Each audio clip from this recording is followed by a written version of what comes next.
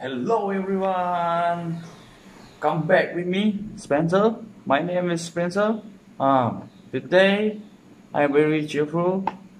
Firstly, I want to thank Dr. Wang for giving me the opportunity to share my knowledge again with me.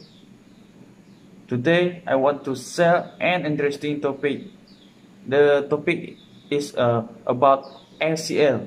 As we know, the ACL is more popular injury in sport in the world, such as this injury may happen in sport such as football, track and field, rugby, and also swimming. First, I want to gonna tell you what mean by ACL. ACL mean anterior cruciate ligament, a ligament in the knee that crosses from the underside of the femur, the thigh bone, to the top of the tibia, the bigger bone in the lower leg. Abbreviated ACL injury to the ACL can occur in a number of situations, including sport and keep it quiet serious equally. Next is I'm gonna tell you about the symptom of ACL. The symptom of ACL injury usually include a lot of pop. Some of them, we can hear the sound of the popping sensation in the knee. I don't know what to tell you about the sound of pop. Next symptom is severe pain and inability to continue activity. After that is rapid swelling, and that we can know that rapid swelling is the symptom of ACL injury. Next is loss of range of motion. After that, a feeling instability or giving way with weight bearing. Also, I want to tell you about the causes. Ligament, a strong band of tissue that connect one bone to another. The ACL, one of the two ligaments that cross in the middle of the knee, connect your thigh bone femur to your shin bone tibia and help you stabilize your knee joint. ACL injury often happen during sport and fitness activity that can put stress on the knee. Suddenly slowing down, changing direction, pivoting with your foot firmly planted, landing upwardly from a jump, stopping suddenly, receiving direct blow to the knee, or collisions such as football tackle. Next is risk factor. There are a number of risk factors increase your risk in ACL, including being a female, possibly due to different in anatomy, muscle strength, and hormone influencer. The next factor is participating in certain sports such as soccer, football, basketball, gymnastics, and downhill skiing. So that is poor conditioning. After that is wearing footwear that doesn't fit properly. We need to wear the sport properly. It's very important to avoid from others' injury. Next is using fully maintained sport equipment such as skiing, binding that are adjusted properly, playing on artificial turf surfaces.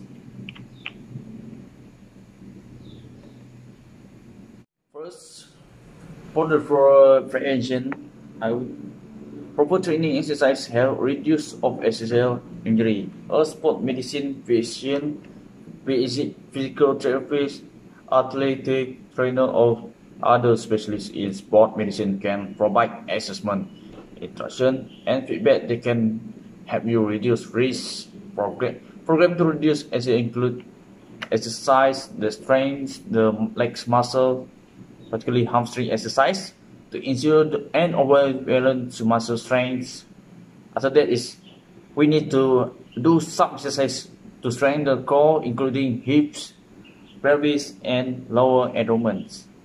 Training and exercise emphasize proper technique and knee position when jumping and landing from jumps. Training to improve technique when performing pivoting and cutting movement. Training to strengthen muscle of the leg, hip, core, as well training to improve jumping, landing technique. May have to reduce his eye injury risk with movement. For the more information, you all need to watch the video. Okay, you can watch the video. Okay guys, Revo PT back with another video. I'm Dane, this is Matt.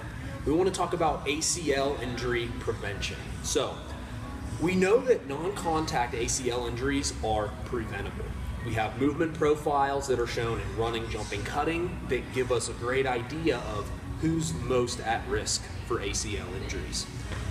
What we want to look at today is a couple of the keystones for our either diagnosis or increased risk or rehab after you've experienced an injury. So, a couple things that we look at are number one, knee valgus. So knee valgus is basically a combination of a couple movements. We think of internal rotation and hip adduction. We think of basically a medial collapse at the knee and the foot, okay? We think of quad dominance. If Matt is in a quad dominant squat, he has a vertical trunk. A lot of times he has an arch in that low back. Knees translate anteriorly. He's putting a lot of stress here on the quad, not quite so much on the butt, which is going to control that rotation at the femur. We think about poor trunk control. So if Matt is cutting, if he's cutting to his left, oftentimes we'll see trunk lean moving away from the direction he's going. We think about medial foot collapse. We talked about that with kind of the collapse in the knee valgus. If Matt's foot is caving in, that can predispose him to let the knee follow along.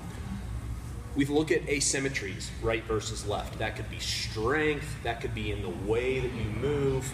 And then another thing we look at is poor shock absorption or a stiff leg strategy. So if Matt is doing, say, a deceleration here, when Matt sticks that, we see that very stiff leg. We know that a lot of ACL injuries, and that might have hurt Matt's knee a little. A lot of ACL injuries happen here, close to full knee extension, versus getting deep down into that cut. When Matt's decelerating or changing direction, we want him to use his glute and his quad like a spring. Exactly. When we use that, we get those contractile tissues controlling the path of the knee versus letting your body get stiff, let the trunk move wherever it wants. When Matt controls that position, he keeps that knee on top of the foot and ankle versus tracking anteriorly or in front of the toes or medially on the inside of the foot. We like to use video capture to put objective measures on all these movements. So we use small little reflective markers and LEDs to track those. We want to put real numbers on these movements. So number one, we can get a baseline assessment, say pre-season, but number two, we can track what our training is doing to these movements. We want objective movements to make decisions for, say, readiness to play or return to sport. So let's go to the other side. Let's say you injured your knee, ACL injury. The traditional return to sport path is on a timeline-based criteria. 6 months, 9 months, 1 year, whatever it is. We're trying to get away from that. Timeline means nothing.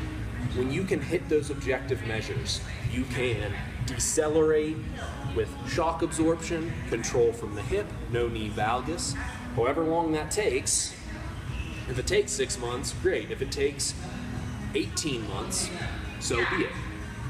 We know that a lot of the deficits we see post-op ACL are seen for 2 years plus. And a lot of people are getting return to sport clearance at 6 months. those re-tear rates are very, very high. We know the number one predictive factor for ACL injury is having had a previous ACL injury. We want to take the utmost care at that point to make sure your movements are clean, you have great strength, right versus left, we don't see any asymmetries, and all of those movement patterns are well ingrained. It's easy to do it one time in the gym, but we need to add fatigue into that. So we want to make sure you can do it 2 hours in after a full event. That we look the ACL surgery, anterior cruciate ligament surgery. For the review, ACL cruciate surgery uses a graft to replace a ligament. The most common graft are autograft using part of your own body, such as tendon of kneecap patella or ones of the hamstring tendon. Sometimes the quadricep tendon from above the kneecap is used. Another choice is allograft tissue, which is taken from the decreased runner.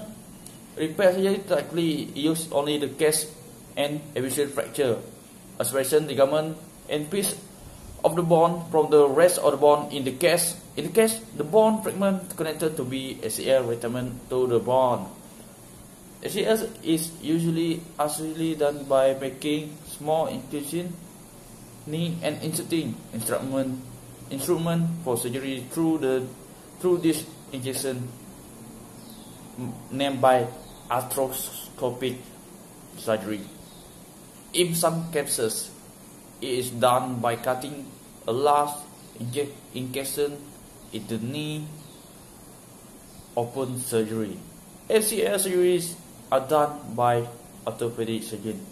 Now we look this video. We want look how the process of ACL, how the process surgery for the ACL injury. Or ACL, is one of the 4 main ligaments connecting the femur to the tibia. The ACL provides stability as you move your knee. A torn ACL may occur if your knee joint over-rotates, or if you receive a direct blow to the front of your knee.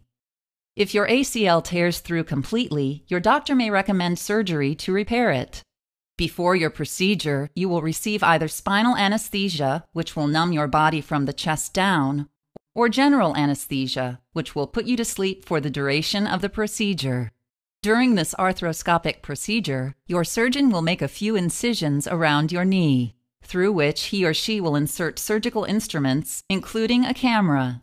The camera will transmit images to a TV monitor, which the surgeon will view during the procedure. First, your surgeon will remove the remaining portions of your torn ACL from your knee.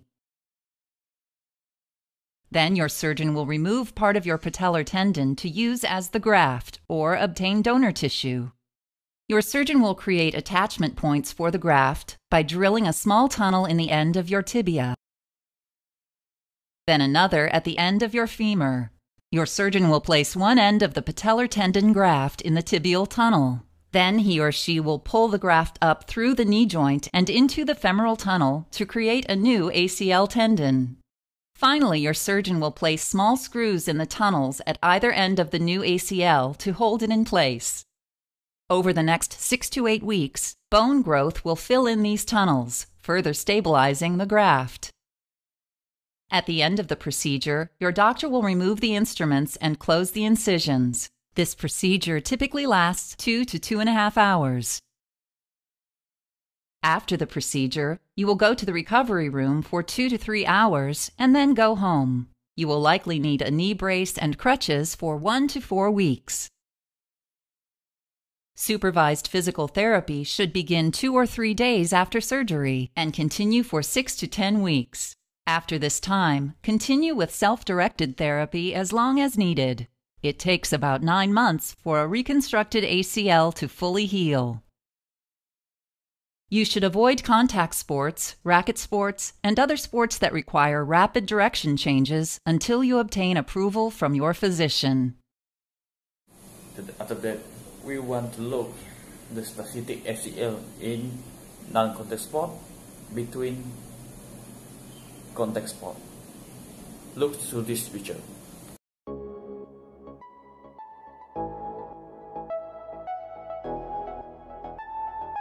Thanks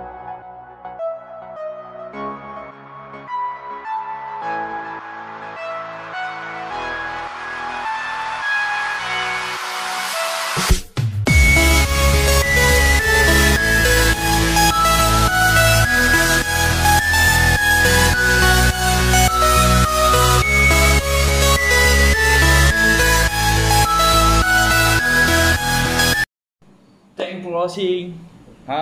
Next time, if you want to get more information about sports, you may stay tuned with me. Okay, thank you. Oh.